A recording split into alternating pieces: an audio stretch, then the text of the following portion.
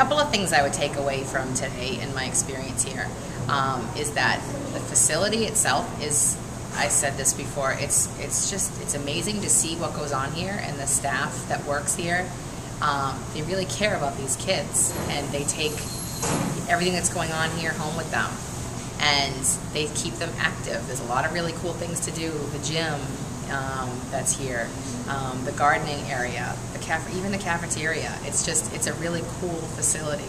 A lot of people, when they think of these types of facilities, they think of it's a really negative thing, but as soon as I walked in, that's not what I thought of at all, and it was really cool.